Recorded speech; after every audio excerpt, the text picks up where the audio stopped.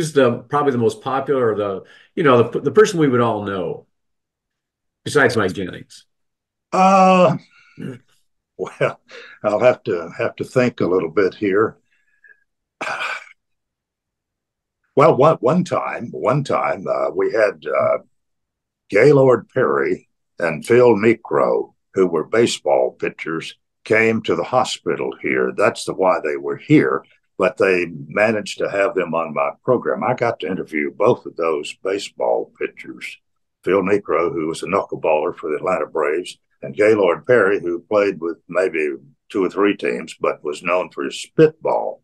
And I really enjoyed those. They are two of the most famous, I guess, as far as that goes. But